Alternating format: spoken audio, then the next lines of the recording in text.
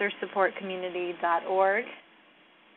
And the format of today's webinar will be as follows. Our speakers will be presented first, and then we'll move into our Q&A discussion.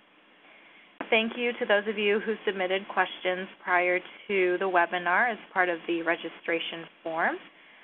If you'd like to ask a question throughout this webinar, you can do so through the Q&A box, which is found on the right of your screen. At the end of this webinar, you'll be automatically redirected to our post-webinar survey. It's a short survey, and we greatly appreciate any feedback that you're able to give us. So I'd like to go over just some background on the cancer support community. We are an international nonprofit organization that provides social and emotional support to all people impacted by cancer.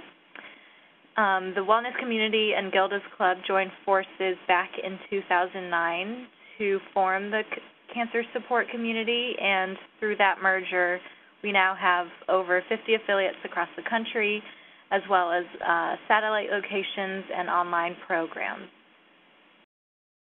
The mission of the cancer support community is to ensure that all people impacted by cancer are empowered by knowledge, strengthened by action, and sustained by community. This slide just lists some of the resources that we have available. So we have our Cancer Support Helpline, which is staffed by licensed clinical social workers who are available Monday through Friday from 9 a.m. to 9 p.m. Eastern Time. And they can help answer any questions that you may have and point you to valuable resources. We also have our Cancer Experience Registry, our Open to Options program, and our Frankly Speaking About Cancer program, all of which is available on our website. If you'd like to learn more about it or have any other questions, you can visit our website or call our helpline, which again is listed on the screen. So for today's discussion, we will talk about some of the coping with metastatic cancer. We have a patient representative who will share his experience, and we also have a facilitator on the line who will be walking us through a mindful meditation session. So I'd like to introduce our speakers for today's webinar. We have Felice Apolinsky, Dawson Wells, and Robert Wolf.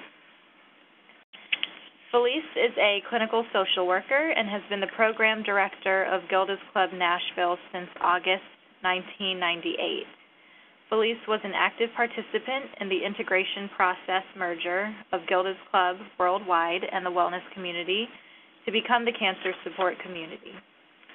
She cares deeply about the mission and is passionate about delivering quality and clinically rich programming. She considers herself privileged to work at Gilda's Club Nashville, which is an environment that provides and promotes a community of shared wisdom, support, non-judgmental acceptance, and deep respect. Dawson Wells is an MSSW candidate at the University of Tennessee College of Social Work and group facilitator at Gilda's Club Nashville. Dawson has been teaching mindfulness meditation for the last 4 years. For the past 3 years, he has been teaching a biweekly meditation course at Gilda's Club Nashville. Robert Wolf is a singer-songwriter living in Nashville, Tennessee since the mid-90s. His songs have been recorded domestically as well as in Germany, Canada, and as far as New Zealand. He has been married for 11 years. In 2012, on his 50th birthday, he received a formal diagnosis of bladder cancer. It was diagnosed as metastatic bladder cancer in the fall of 2013, and Robert will be sharing a little bit more about his experience later in today's presentation. Okay, so at this time, I would now like to turn the presentation over to Felice. Thanks, Rhea. Good evening, everybody. So you often hear those words, reduce my stress, and it's often a high priority on our to-do list, especially when impacted by cancer. But is reducing stress actually possible? It sounds great in theory, but how does one actually learn to do it? So tonight, this webinar will hopefully explore some stress reduction tips and techniques to help you feel more in control, to help you quiet your mind, and to help you manage the anxiety that comes along with the uncertainty of living with metastatic cancer. So this also is very important that folks on the line understand that this includes caregiver stress as well. Cancer doesn't just happen to a person, it impacts everyone who loves that person. And so in my presentation this evening, I'm hoping that I am speaking both to folks who are family and friends as well as to the person with the actual diagnosis of metastatic cancer. So what is stress exactly? Stress is a normal physical response to events that make you feel threatened or upset your balance in some way.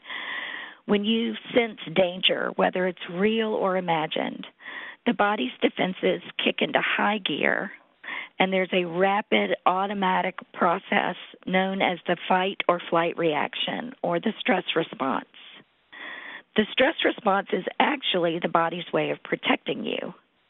When it's working properly, it helps you stay focused, helps you maintain your energy and your alertness. In emergency situations, for example, stress can save your life. It can give you the extra strength to defend yourself, for example, or it can help you slam on your brakes to avoid an accident, and that's actually a stress response.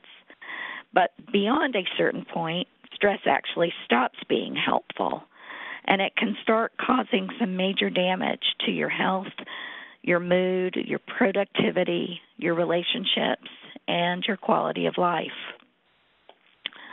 So the body's stress response starts with a signal from the part of your brain linked to your nervous system, which rules those involuntary body functions such as breathing and blood pressure, heartbeat, and digestion.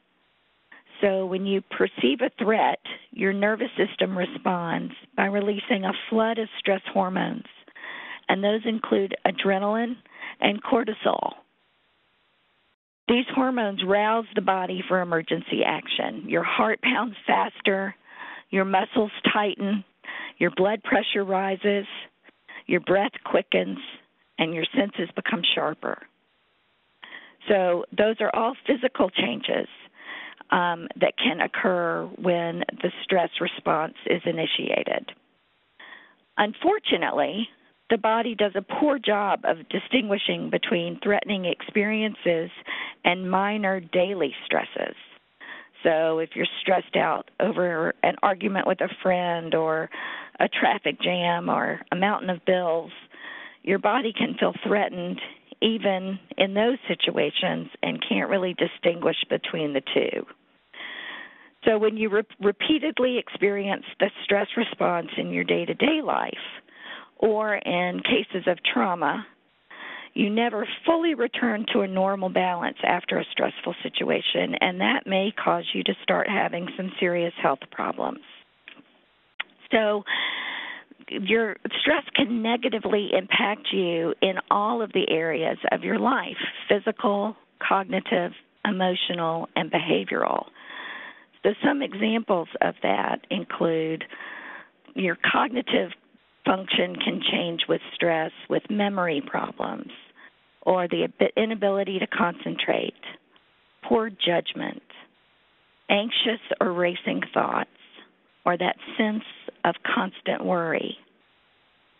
Stress can negatively impact you emotionally by creating a sense of moodiness, irritability or short-temperedness, agitation or inability to relax, that sense of feeling overwhelmed. It also can seem to cause loneliness and isolation, general unhappiness, and sometimes depression.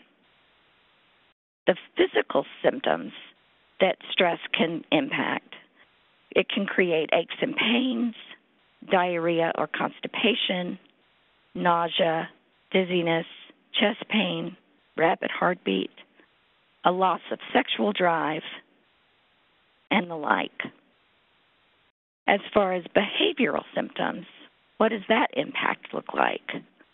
For some people, it's eating more or less, sleeping too much or too little, isolating yourself from others, procrastinating or neglecting responsibility, using alcohol or cigarettes or drugs to relax, or perhaps an increase of nervous habits like nail biting or pacing. So long term, these things can really they can move from stress to distress, and that can create an awful lot of problems. And so tonight, the idea is to figure out what is stress, how does it react in your body, what triggers that response, and what are some things that you can do to manage that.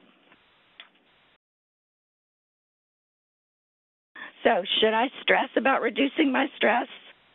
You know, that's kind of the circular question, right? The idea is that you'll learn some techniques and you'll try them, and you'll find different things work for different people. I would remind you, and will remind you again in this webinar, as I'm sure Rob and Dawson will as well, that stress reduction techniques are in fact a practice. It's not something that's a one and done kind of an experience.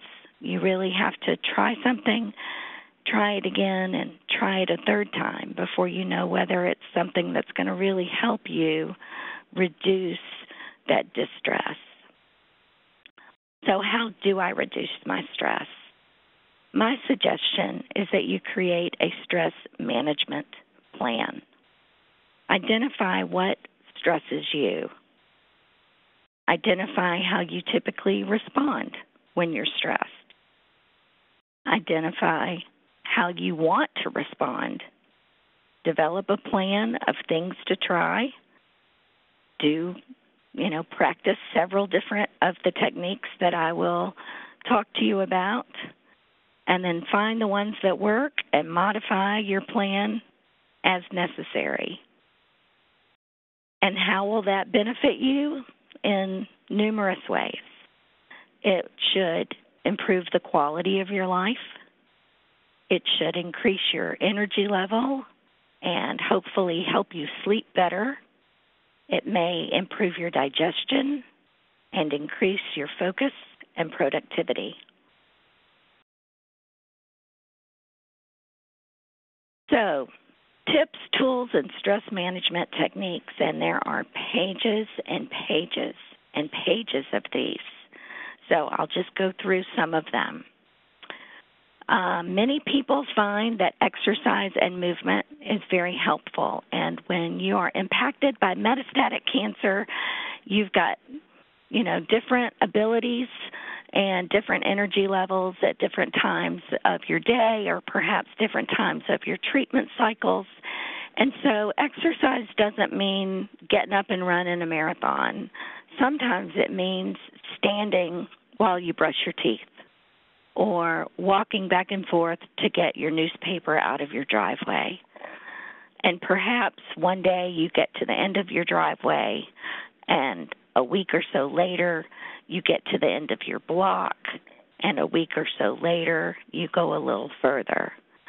So, exercise really means at your pace and as gentle as you need it to be.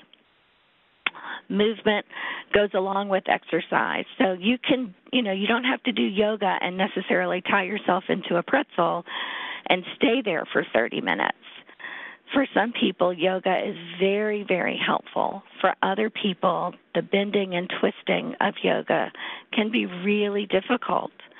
And so movement can be as gentle as picking up a couple of water bottles and doing a bicep curl, or holding a canned good and moving it over your head a couple of times, or using an elastic band and tying it in a circle and putting your feet inside and moving them around a little bit. So it can be as much or as little movement as your body and your energy allow. Another technique is some dedicated stress time. What that means is give yourself the opportunity to worry for a certain amount of time every day. Some people use what's called a worry box, where you take a sheet of paper and you write down everything that's worrying you, and you tear it into little strips and stick it in a box. And every day you take that box out and you give yourself 15 minutes to move through those pieces of paper and really sit there and think and worry about those things. And then you put them back in the box. You put the box back on the shelf, and you go on about your day. And as silly as that may sound to some people, there are folks that have really found enormous benefit of just allowing themselves the opportunity to really dedicate some worry time, and then it lightens the load for the rest of the day. Another technique is allowing yourself some breaks and distractions. What do you enjoy? What brings a smile to your face?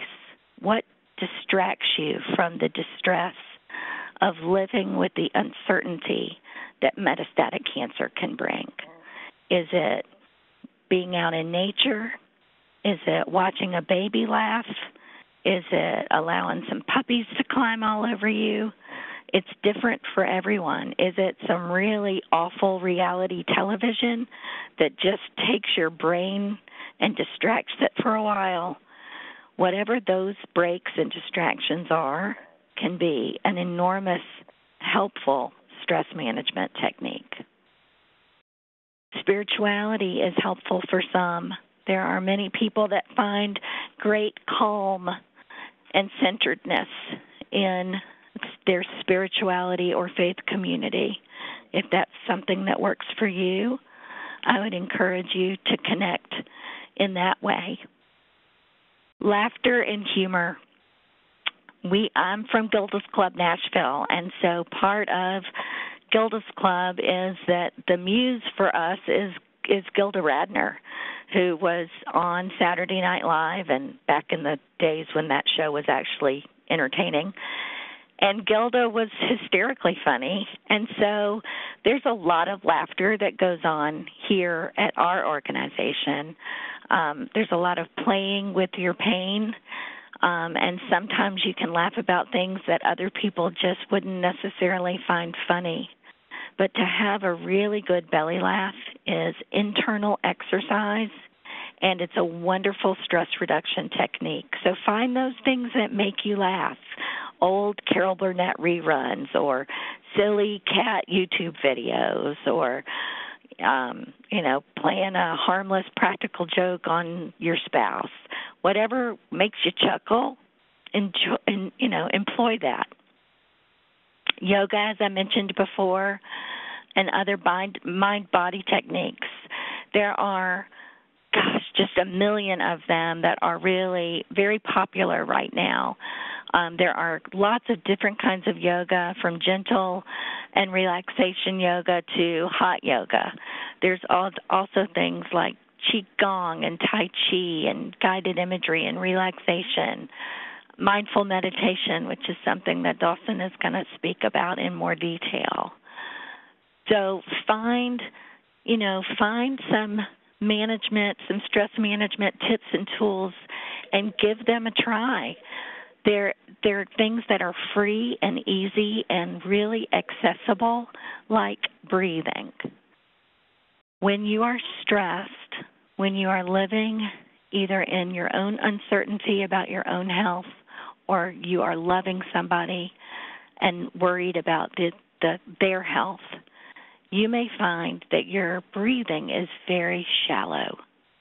And if you can close your eyes and give yourself a few minutes of really deep inhale and exhale, where you're breathing from your belly instead of your chest, and for some people actually putting one hand on their belly and the other hand on their chest, and breathing in and allowing that belly hand to move and holding that breath for a moment and then slowly exhaling and allowing that belly hand to move. Doing that a few times, several times a day, can be incredibly relaxing and stress-reducing. Progressive muscle relaxation is another technique, and it's one that you should really probably get your healthcare team's approval about. For some people, it could potentially be more uncomfortable than helpful, but that technique involves kind of squeezing and releasing your muscles from your toes up to your head and back down to your toes, where you're really restricting your muscles and then allowing them to release and deeply relax. And oftentimes it can bring deep, gratifying relaxation. Counseling is another really wonderful tool for a lot of people. Finding a good psychotherapist who you can kind of unpack your baggage with, your emotional baggage of what it's like living with distress and stress and uncertainty. Having someone from outside of your family that you can just kind of tease through all of those things with and learn some coping skills and techniques. Learn how to communicate well with your family and with your healthcare team. Those kinds of things can really help reduce stress. There are counselors in most areas that work on a sliding scale fee. There are a lot of cancer centers now that are offering counseling. And so individual counseling can be, or couples counseling, can be a wonderful tool, as is a support group. If you can find a wonderful support group in your area where you are connecting with other people who are living with metastatic cancer, or connecting with other friends and family who are loving people living with metastatic cancer, not only will that break through the isolation and help you feel less alone, it's also a wonderful way to share wisdom and support and get some suggestions and learn what's working for some folks, and you could give that a try, and they in turn will learn from you. And so in my almost 18 years of experience here at Gilda's Club, the support groups have been an incredible tool for people in terms of stress management. Hypnosis is another. Some people find doing some expressive arts or some journaling and writing can also be wonderful stress reduction tools. Talking to friends, helping other people, sometimes getting out of yourself or being with folks, with other people whose problems are kind of quote-unquote worse than yours, can sometimes provide just a little bit of lightness and a little bit of perspective and can get you out of your own self for a little bit and can help kind of balance some of that stress and distress. For some people, listening to music is a great stress reducer. So, I've listed about 27,000 kinds of tools, and there's no time to go deeply into all of them. But in this day and age with our technology, there are lots of free apps and websites and YouTube videos and DVDs and iTunes downloads, and I'm sure other things that I'm too old to even know about, where you can try some of these techniques out for free. Try a Qigong YouTube video or a Tai Chi YouTube video and just give it a shot. And, what have you got to lose but a little bit of time? And it may be that it helps you relax a little bit and helps you find a center and helps you lessen the chaos and the distress and help you feel more in control, which is really key when living with the uncertainty of metastatic disease. So when is it that distress gets to a point where you really need to think outside of these stress reduction techniques and get some professional help.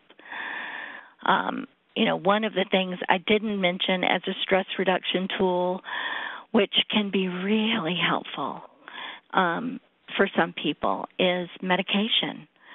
There are many people that really respond well to a short-term anti-anxiety medication when techniques are simply not enough, when your daily life is being impacted by your stress and distress. And so how do you know when that is? Are you experiencing a decline in your performance, whether you're a student or you're a working person or you're a stay-at-home parent? Are you finding that you're unable to cope with the demands of daily life? Are you obsessing and totally preoccupied by fear so that it really robs your joy? Are there significant changes in your sleeping and your eating habits? Are you misusing substances or being self-destructive in other ways? If any of those answers are yes, if you are withdrawing and isolating, or if you have suicidal thoughts or any urges to hurt yourself or others, then absolutely it is time to raise the white flag and reach for help. And there is no shame in discussing those things with your healthcare professionals. It's not unusual to experience anxiety and distress when cancer is in your world. It's more unusual not to experience those things, but when they become overwhelming to the point of your emotions are in control of you rather than you feeling like you can control them, then it is time to reach for help. Talk to your healthcare professionals, call 911, go to your nearest emergency room, or call your local crisis hotline. So it's probably not a bad idea to have that local crisis hotline number pasted on your phone or in your cell phone so that if at 3 a.m. when those stress goblins hit and you start to feel preoccupied by those, that you've got the number handy to reach for to keep yourself safe. So, create your own personal stress management plan. Figure out, list for yourselves what's stressing you. Then list how you typically are responding. What are your moods? What's your behavior? What's your physical symptoms of those stressors? Then identify 1, 2, or 3 of these techniques that I've listed and give them a try. Develop a plan. Practice, practice, practice, and modify the plan as needed. So I would suggest that you schedule a few minutes of practice every single day if possible. And, be realistic. Not everything's going to work for everyone, and there are going to be days that things work better for you than others. And so, don't beat yourself up. Just try something new. Try it more than once. Perhaps try it a third time, and then ditch it and try something else. There are so many choices that you will find what works for you. So thank you so much for your attention. I am going to hand the webinar over to Rob, who is going to share some of his personal experience. Thank you.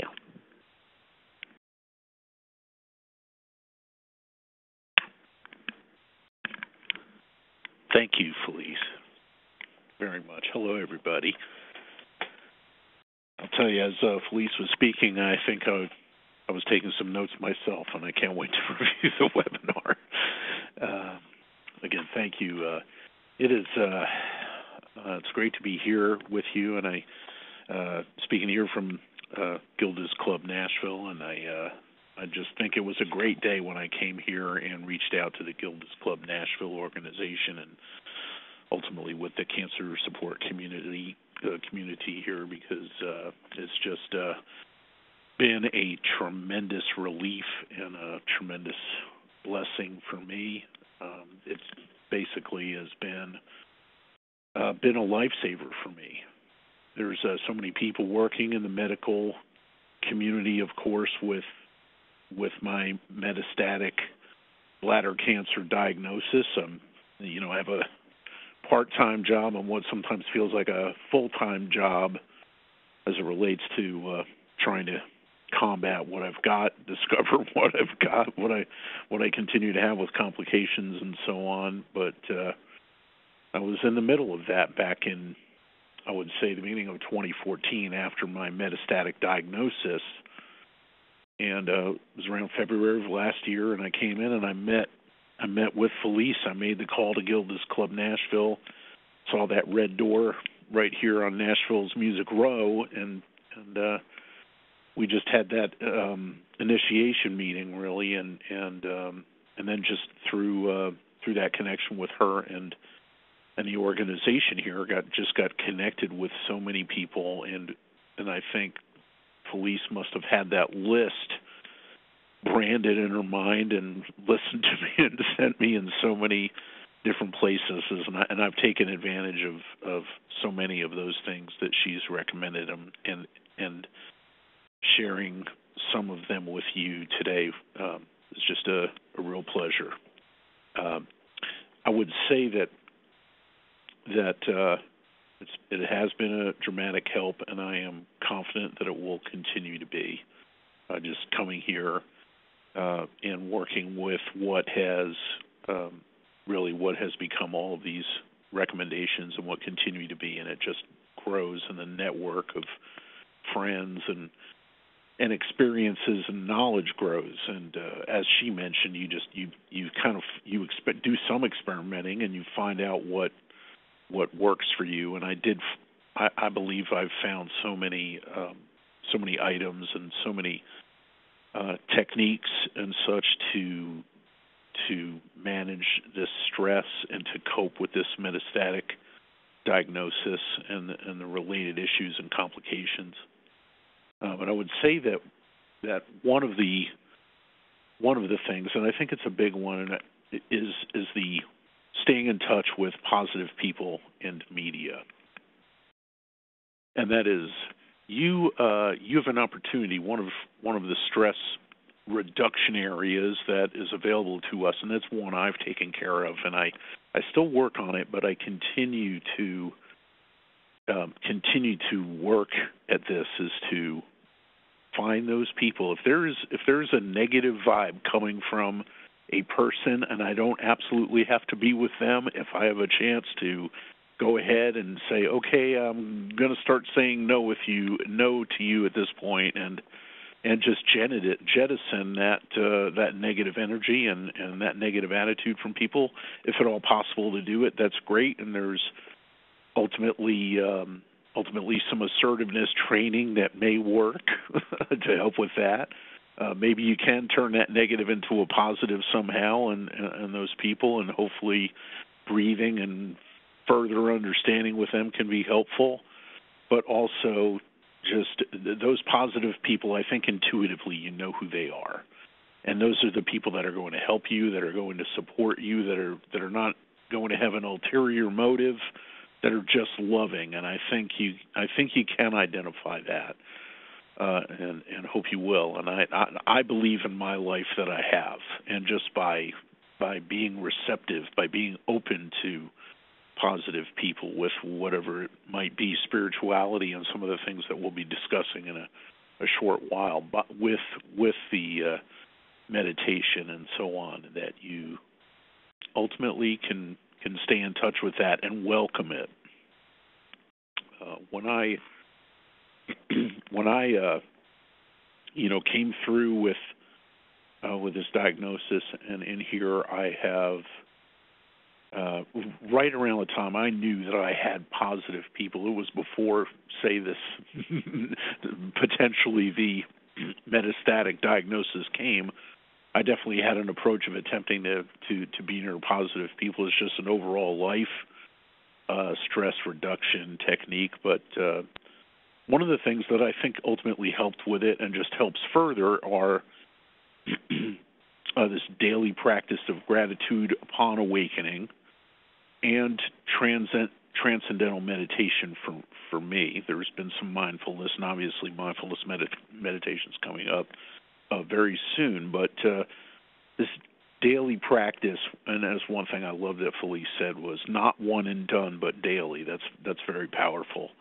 But one of the things I've done in my experience is to have that practice of gratitude, and I every day without exception, and it has been and now I can't remember when I haven't done it, and that is to say thanks when I wake up. There are some I say thanks when I go to bed, and I say thanks when I wake up, and those are probably some you might check around if you take a good listen to people who are talking about spirituality and a positive attitude. There's altitude, and attitude of gratitude is altitude, and some kind of variations of that. Upon awakening, I say my thanks, and I remain grateful, and I pray that and just concentrate on hoping that whatever's brought to me that day and in the morning and whatever, that I will have power to cope with it, and I'll have the positive people to help me cope with it, and then really the strength to do that. And that's that gratitude to me. I start that off. That's job number one. That is moment number one when I'm up. And at this point the transcendental meditation, that is something that I began a little over a year ago, very close to the time that I joined Gilda's club. I had an opportunity to go to Nashville's Transcendental Meditation Center, and I just took the Transcendental Meditation course, and it's available, and you can find out about it at tm.org. But I had a stipend for it, and actually a scholarship for it from the David Lynch Foundation that reached out and had made that available to me with my cancer diagnosis. But I learned this technique from certified teachers, and I have been practicing that every day since. And it is, I would say it has reduced my stress dramatically. It's just a wonderful technique that has proven benefits in terms of reduced stress, but even heart rate, blood pressure, just coping capability, and many studies have been done, about 600 of them, and I've just experienced joy with it, and will definitely continue to do so. It's been indispensable in my journey here, and in my ability to cope with the metastatic diagnosis. And now, when I came into Gilda's club, I think I've certainly heard about the support groups that have happened, but we took advantage of the support groups that have been made available here, and actually as soon as I'm done here, I'll be running into a support group, the Metastatic Survivors support group. But I came in, just a spot was made available for me. I joined it, and have been going every week, and it has been indispensable. I've made forged some great friendships in the groups, and in the specific group that I've belonged to, and at the club here, it's just been fabulous. And actually, my wife Lori has joined a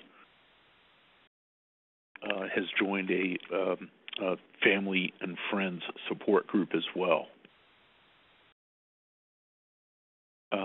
So she as well has managed to get some major stress reduction out of this.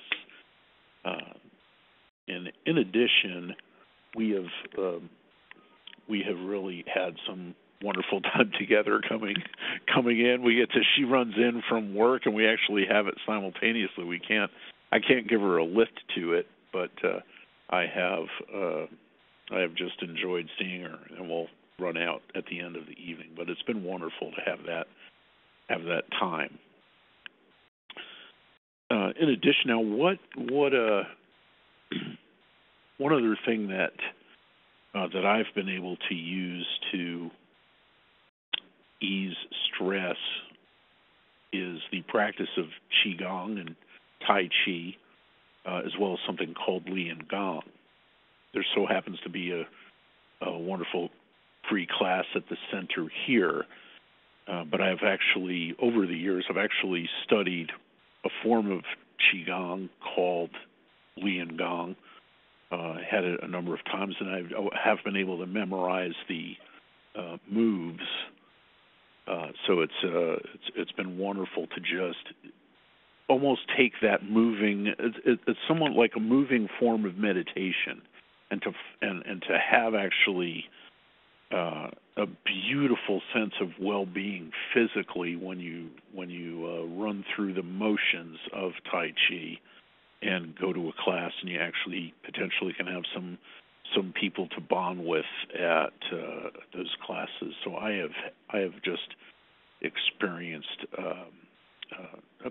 a major relief and again, that major sense of well-being, and to experience that, what I call that chi. And there's a little chi ball, a little ball of energy I find that's associated with it.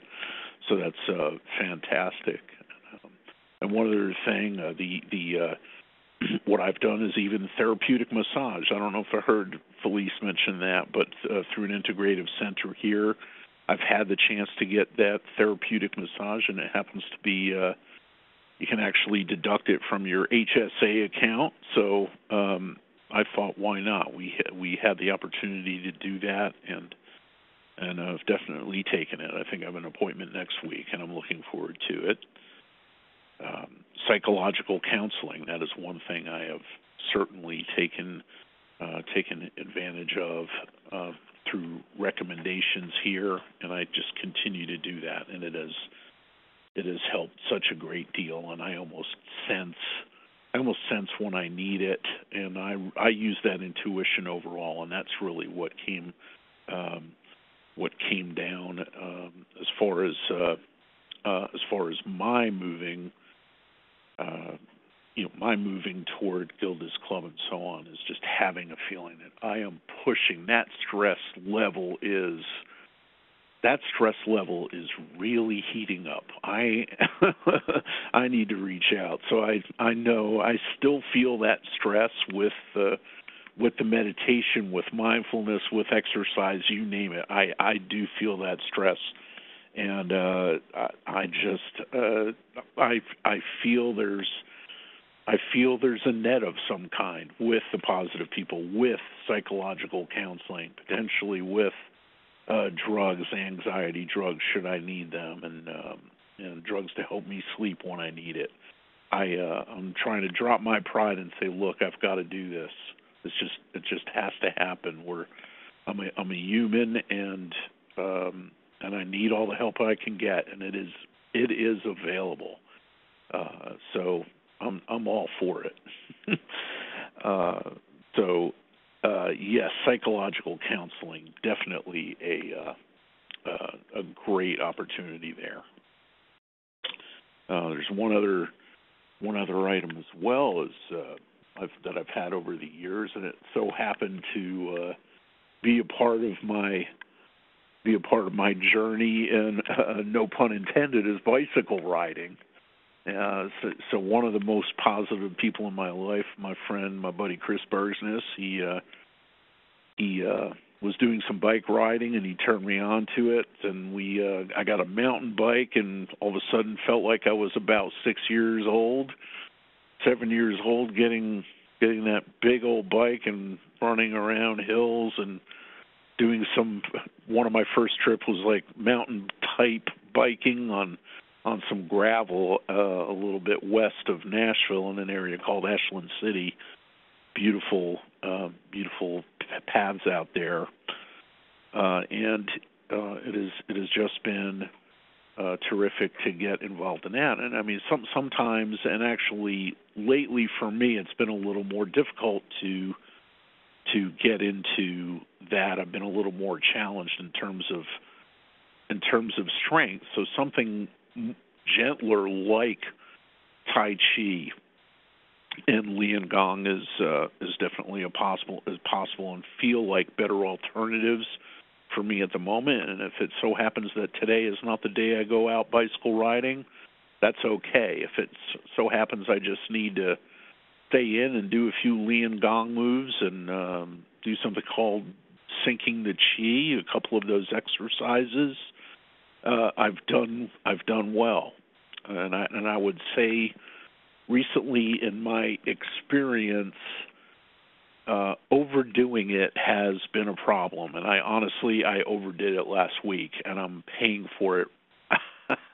I've been paying for it for a few days, so that's something to really watch out for. Your effort to reduce stress can sometimes lead to a little extra. So pay attention. If there's, when people say stay out of the sun, stay out of the heat, drink plenty of water. Some of that basic advice can be very helpful, and I'm thankful that however I've overdone it, I feel things are under control at this point. But those things are risky, and you can so just watch out. But yes, get that moderation. Moderation is good. Now, one thing that my wife Lori and I get involved with are favorite shows, and that's been a great stress reducer for us, for both of us, and it's been in terms of coping with the metastatic cancer, this has been amazing. My personal favorite show is Key and Peele. They're a comedy duo, and they just have a show on Comedy Central, and it so happens that Lori and I can't get enough of their program. There are others out there, of course, but that's the central one, and I could feel the stress. For us, it's laugh so much you cry, and that's unbeatable as far as I'm concerned. To be able to experience that, as a singer-songwriter, one of the things I've done in the songs that I've written, I've tried to keep laughter in the mix. I definitely enjoy writing funny songs, and I enjoy playing with words. I believe that can be helpful to just look for something that'll bring a smile to you or somebody else, and it helps to have somebody. I know in my experience, it helps to have somebody that will laugh at the horribly flat joke that I just offered. So Lori is pretty amazing. She's pretty amazing in that regard. So that pretty close to wraps up the time that I've had, and it's been an honor to share with everybody what I can about my experience coping with metastatic cancer, and I will continue to use these tools, and I know on a daily basis they're going to be a part of my life, and I hope you will have a look at what these are and find your own and do that experimentation that you can. And I am definitely looking forward to Dawson's presentation on mindful meditation.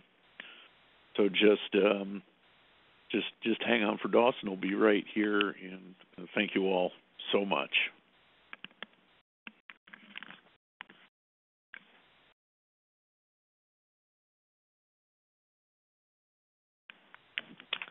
Hello. Thanks to Rob, and thanks to everyone for participating and those that have put this on. We're going to try, actually, a little mindfulness meditation exercise in just a minute. But before we do that, I wanted to talk a little bit about mindful meditation, specifically as it applies to times of stress. A lot of times when people come to me and they're in a very stressful situation, a lot of life change, a lot of overwhelming thoughts and feelings, they're hoping that I'm going to teach them a technique that's actually just going to wipe their mind of thoughts so that they can just get a break and just sit in silence.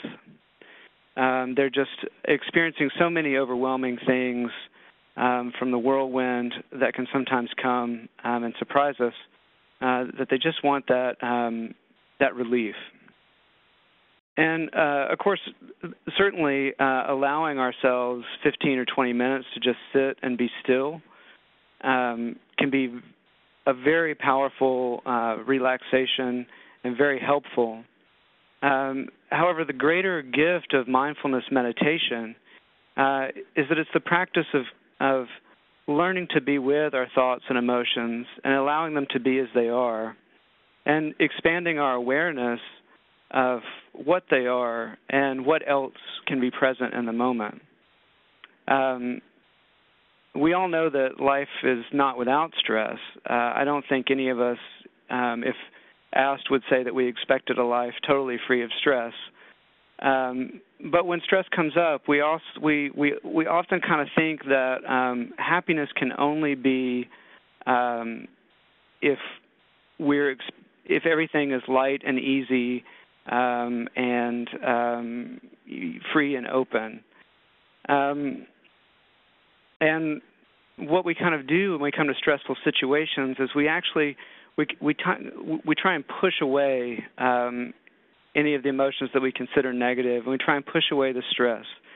And we spend a lot of time fighting our situation and second-guessing ourselves, saying things like, I should be stronger, or I shouldn't be so affected by this. And what we sometimes realize a little bit too late is that approach can add actually a lot of suffering to the anxiety that we're already experiencing. So when we come to meditation, instead of adding extra suffering to our anxieties by trying to fight off our thoughts and feelings, we instead allow ourselves to sit with our thoughts and emotions without judgment, without trying to judge them as good or bad, just allowing them to be there and to kind of play out on their own, just watching them and observing and seeing if we can come to understand them a little deeper and if we can kind of see what else is present. Just to offer a personal example that I use a lot in my classes, and it seems to resonate a lot. A few years ago, I woke up in the morning and I saw a photo on Facebook. And I had a very strong reaction to this photo. I immediately closed down my laptop, shoved it to the side, and got up and walked away. And I was impacted in what I considered a very negative way. But I just didn't feel I could deal with it at that time. So I tried to shove it aside, and I found, throughout my day, I was just more on edge. I was very easily frustrated, very easily set off, and my day was kind of covered with a lot of kind of vague and general sadness, just kind of a cloud over the day. And I did kind of have the insight that it was connected with this photo, and my response to it. So I decided later in the day I was going to set aside about 15 minutes in the afternoon and just stare at the photo and see what comes up. The background of the photo was some time ago I was living with a girlfriend in a foreign country. Without going into too much detail, she ended the relationship abruptly. And so I was forced to not only move out of our house that we were sharing, but I had to leave the country as well because my immigration status was tied to our relationship. So I was forced to leave and come back to the States where I didn't have a home, and also was faced with having to find a new job. So those stresses on top of a breakup all turned into a very significant, stressful moment, a lot of life change happening very fast. The photo that I'd come across was of several of my friends from that country having dinner in my old house. And when I sat and looked at the photo, a lot of things came up. And, of course, first it was those overwhelming feelings that made me want to push the photo aside. There was anger. I felt very angry that the situation had ended. I wasn't ready. Angry at the immigration situation. Angry at my lack of control. I also felt a sense of betrayal. The friends in the photo had known my girlfriend longer, and when the breakup happened, I very quickly lost touch with them because I had moved out of town and they were still living with her. Their lives moved on. It was very difficult for me. But as I sat and looked at the photo longer, I started to realize that I was feeling those things because it was a very important time in my life. And I started to remember some of the things that I did with those friends and with my girlfriend. I started to laugh. And I started to remember some of the things that we got into, the parties and just the good chats. And I started to remember how much I enjoyed being there. As I kind of went even further staring at the photo, I actually got into instances where I was remembering the times that those friends stressed me out, where our company just became too much. They irritated me. We argued over politics. And that made me laugh as well because it helped kind of take the situation down off the pedestal a little bit. And so as the kind of time of me looking at that photo kind of came to an end, I still had those negative feelings that I had felt in the morning.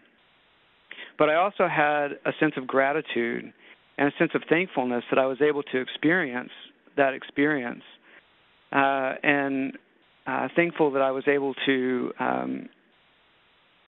get to know those people.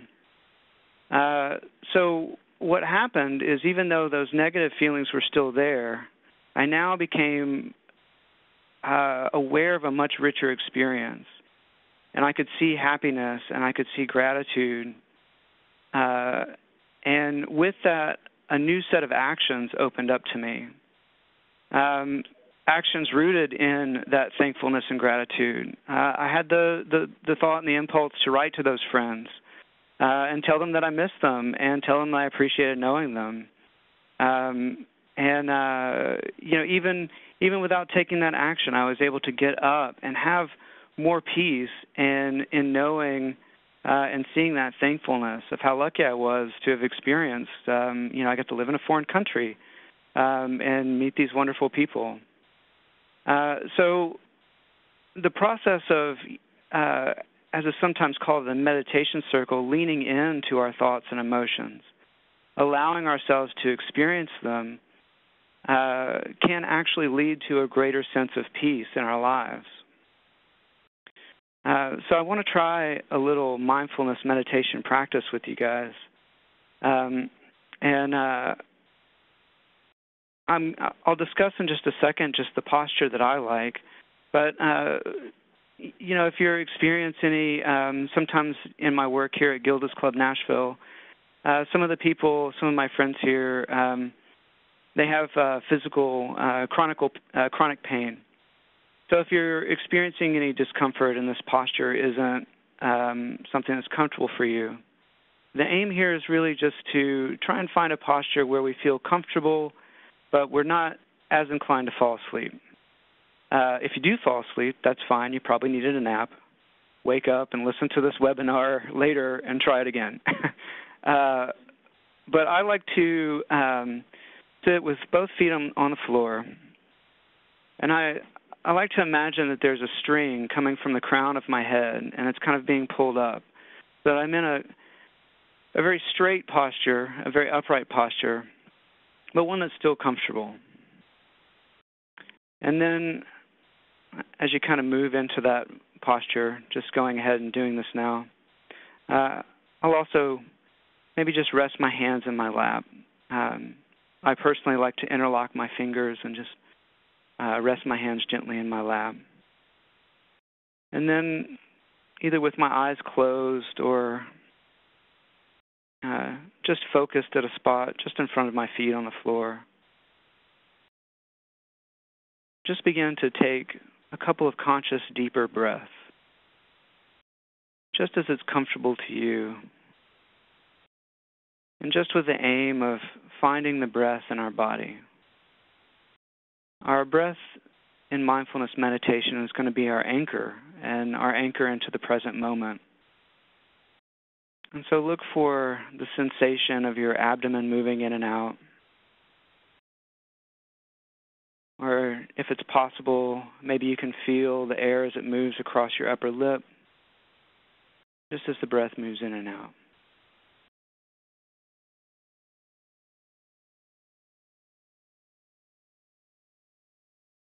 And as we start to find a portion of the breath to focus on, just now letting our body find its own natural breathing rhythm.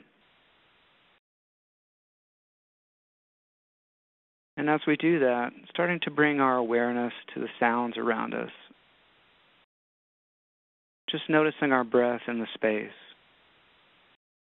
You may hear the sound of the air conditioning unit, fan buzzing.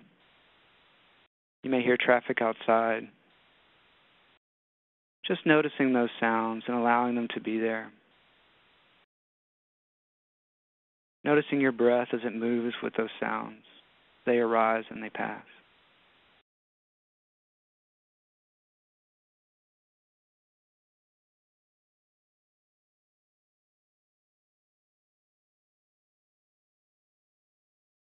And as you become aware of your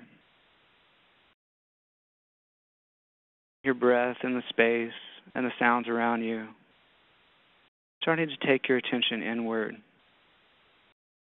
Just noticing the breath as it moves in your body.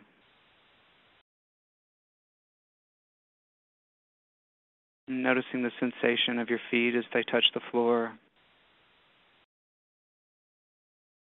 And noticing the feel of our legs on the chair.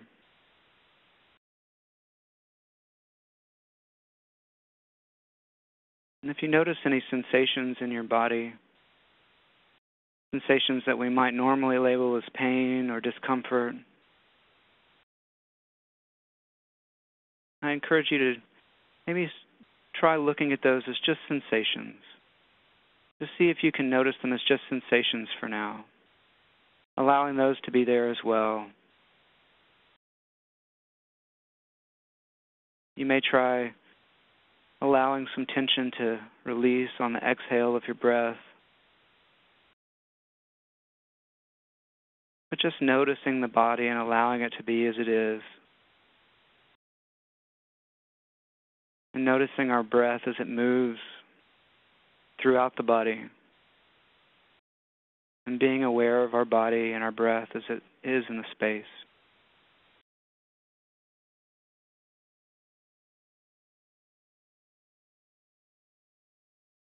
And as we start to find a sense of stillness, we're going to start moving into just a few minutes of silent meditation. And in this time, you may find that thoughts and feelings, physical sensations, or sounds outside may come up and distract you from focusing on your breath. And some of those you may find they're very easy to let go of. Times when you think about the grocery list or something you're going to do tomorrow. You may find that it's very easy to let go of that and return to focusing on just the breath as it moves in and out. But if any of the stressful thoughts or feelings that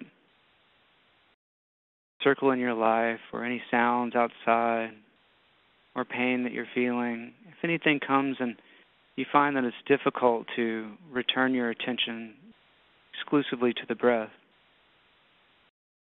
just spend some time with those thoughts, feelings, sensations. Allow those to become the focus of your practice. And just observe them as they are. Just allow them to move and unpack themselves on their own, free from judging them as good or bad, free from trying to come up with a solution, just allowing them to be there. If you can, watch your breath as it moves along with the thoughts and the feelings.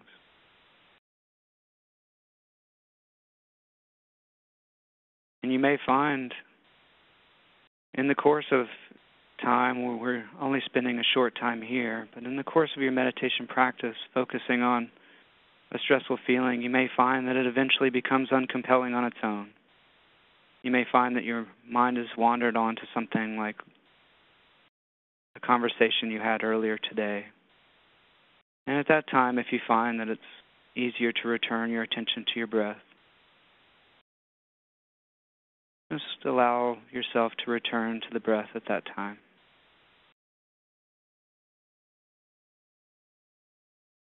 We may find that we're distracted several times in the meditation practice. But just know that that's part of the practice. And as it's available to us, just returning our attention to the breath. We'll do this in silence for just a couple of minutes. And then I'll ask us to slowly open our eyes when we're done.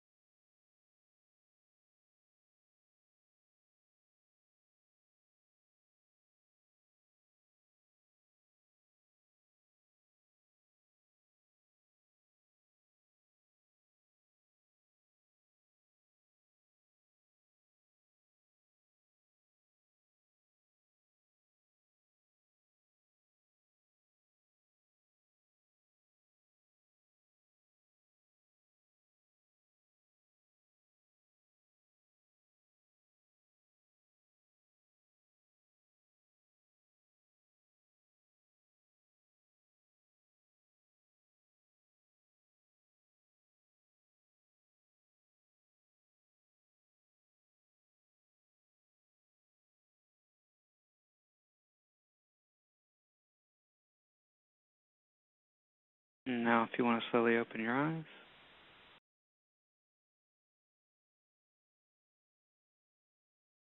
And if we were in my class here at Gilda's Club Nashville, I would ask a few questions of how was the experience for you? How did you experience the passage of time? Did it feel long, short? Questions like that. This is, of course, a different kind of interaction, so hopefully if you have questions, you can ask them. And hopefully this is something that's useful to you. I usually encourage people to make this, as has already been discussed by us this evening, making something like mindfulness a regular practice, a daily practice. And I normally suggest just working it in as you can, 10, 15, 20 minutes, even 5 if that's what you're able to do. I usually say it's important to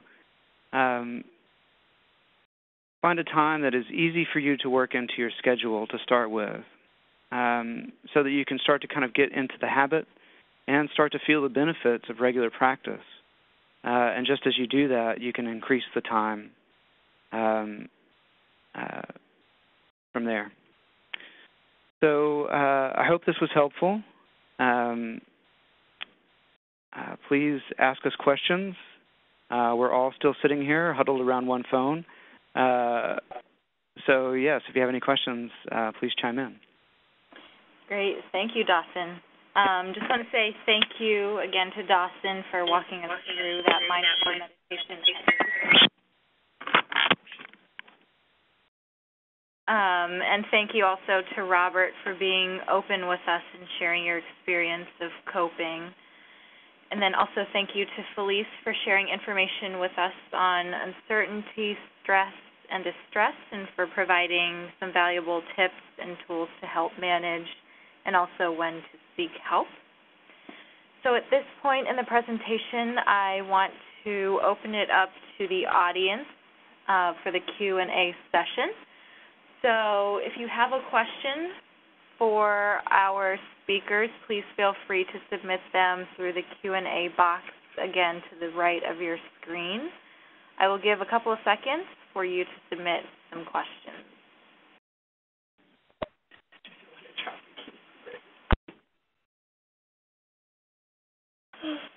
Okay, so Felice, we have a question for you. One of the big issues I've heard is scanxiety. It's difficult to concentrate and even sleep before a scan, up to the point of even getting the scan results. What strategies do you suggest we try in order to handle this time of extreme anxiety? So that's a great question, and yeah, the fact that they've even coined a term just indicates how common that is. Scanxiety is something that we talk about in support groups an awful lot. So, I think there are several of those techniques that can really be employed that we discussed, whether it's, a worry box or it's employing some mindful meditation or exercise, movement, or distraction. I think it's also really helpful to talk to somebody about how freaked out you are. And it's okay to say to someone, I need you to listen so that I can simply share with you my anxiety and not carry it alone. And don't judge me, but simply listen. I think it's really helpful that we communicate very clearly to the people around us who love us, that want to be helpful, but sometimes they need direction. So occasionally it can be really helpful to say, I'm not looking for you to fix this. I am just looking for you to open your arms and let me find my nook and hold me and hug me for a while.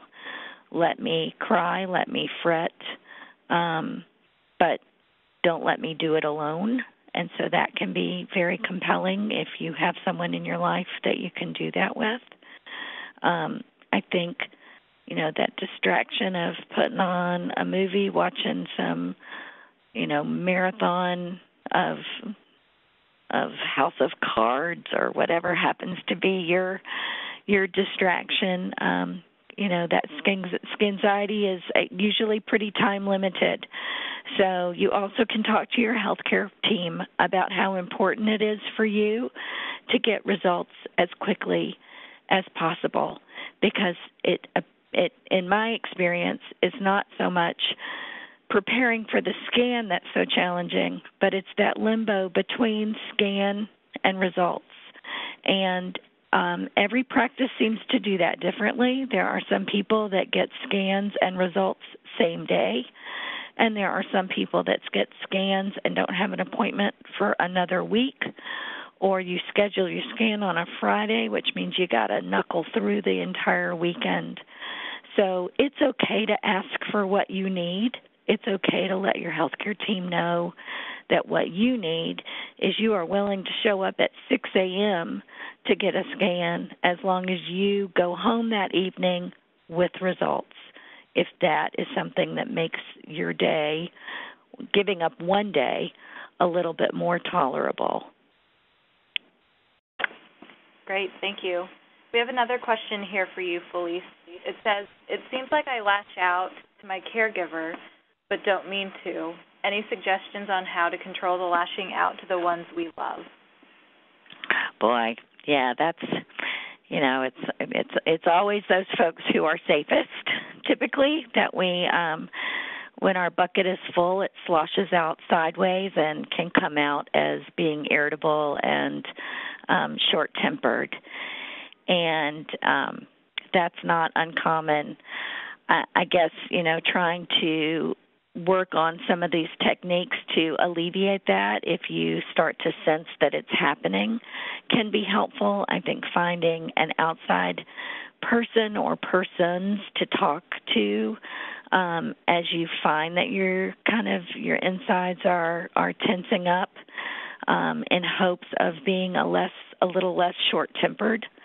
I think talking to your partner or spouse or loved one when you're in a less irritable moment to just apologize in advance for what you know might be ugly behavior coming around the bend and naming it as this is my anxiety just coming out sideways and making a list of all the things you are grateful to and about that person for them to have kind of an emotional first aid kit to rely upon in those moments of kind of quote-unquote attack can be very helpful. And then I think considering meeting with a couples therapist to help you guys learn some new communication strategies, both in good times and difficult times, who can't benefit from that kind of interaction and education. So I would recommend that as well. Thank you. Our next question is for Dawson. Dawson, it says, I know you said to meditate when you have the time, but is there a better time of day to do it, like the morning? I usually like to recommend that people experiment with that a little bit. It can be helpful to pick a time when you're just starting and just commit to it and see how it fits.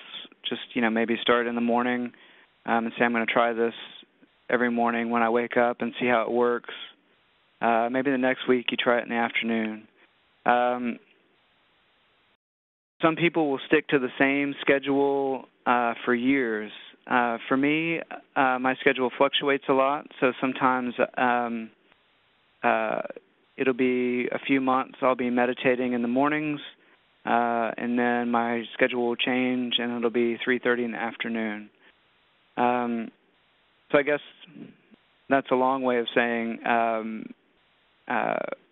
feel free to experiment. It's your practice, and I think it's part of the exploration is trying to find what time works best for you. Great, thank you. Felice, it says here, I'm caring for my 31-year-old son who has stage 4 pancreatic cancer, and I have metastatic breast cancer. I am playing both the caregiver and patient. Any tips on how I can cope? Wow. That's a lot. I think, what in my experience, one of the most powerful coping tools, if you've got it available to you, is a support group. And you're wearing two different hats. So you are, loving an adult child with advanced disease, and you are living with advanced disease as well. And so if you were to walk through our red door at Gilda's Club Nashville, I might encourage you into a cancer support group for yourself and one of our friends and family, or we actually have a group called When Your Adult Child Has Cancer, because there are such unique issues in that circumstance.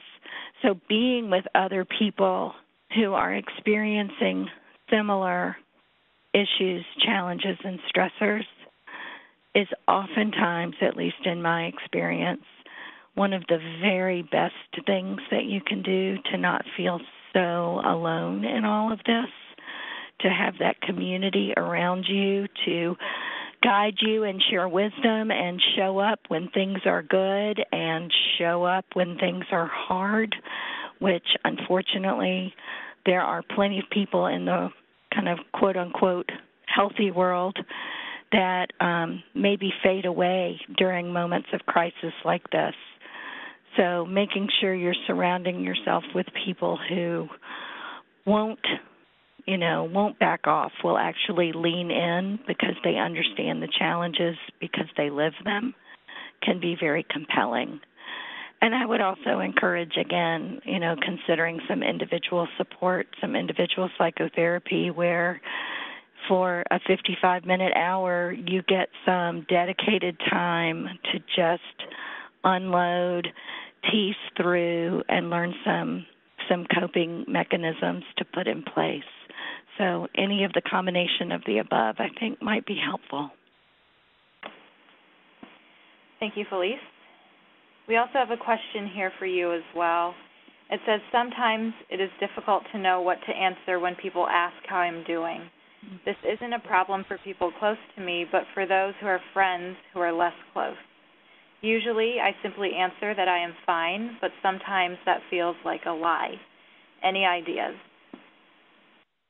It's a great question. First of all, the fact that you have people in your world who are showing up to check in on you is really wonderful. I hear an awful lot about folks who have really lost relationships during this process. I'm sure for a host of reasons. Either people are afraid they're going to say the wrong thing, so they choose to say nothing, or they are, there but for the grace of God go I. They're just afraid of the whole situation, so they don't get near it, or it triggers something in their past. For a whole host of hopefully well-intended reasons, a lot of times relationships change and people disappear. So I love that people are asking you. I think there's not a blanket answer. I think first of all, you have to decide, what do you want to share? What are you comfortable in that moment sharing? And it's really and what is the consequence of that? If you share with somebody that you're having a hard day and they lose it, does that mean you're then expending all of your energy taking care of them? And does that meet your need? If they're a person who, if you're honest with them and say, you know what, today is a hard day, if they will show up and say, tell me more, or what can I do, then absolutely share that. So it's so much of a unique situation and very unique in terms of relationships and just what mood you happen to be in. But I think it's helpful for people to, if you're in the mood, to educate folks, especially when living with metastatic illness. There are a lot of people that make the assumption that if you have hair, well, with any cancer, if you have hair, you must be fine. Or if chemo is quote-unquote over, you must be well. And living with metastatic disease is a whole different ballgame and is very misunderstood. And so if you can say to folks, today is a good day, or I've had a good scan, but I'm concerned about the next one, or I'm anxious because I've got a scan coming up and that will determine what happens next, or I'm having a good hour, but that means I'll be on the couch 2 hours from now.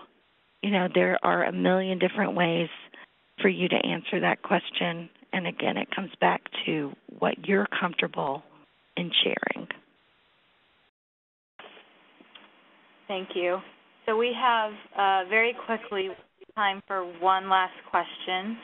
Felice, what are your recommendations for talking to a 14-year-old child about her daddy having metastatic pancreatic cancer? Her mother is not in the picture. Well, that could be a whole webinar in and of itself, actually. How to talk to children about cancer. how to talk to children about metastatic cancer, how to talk to children or teens about end-of-life issues. That's a huge, huge topic. I'd say there's some pretty good basics in my experience. One is, speaking in a language that they'll understand. Another is telling the truth. Another is making sure you know what it is that they're asking so that you're only answering the questions that they're asking. I'll tell you the very best resource, in my opinion. So if you're the one asking this question, I would encourage you to grab a pen. The very best book that I have seen addressing this issue is called When a Parent Has Cancer, A Guide to Caring for Your Children, and it's written by Dr. Wendy Harpham, Harpham.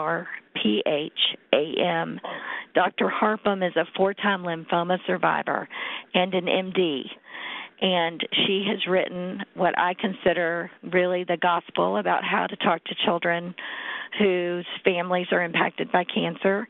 And it breaks it down in terms of not only chronologic age, but maturity level, and she gives some scripts to consider, some words to consider using and not using.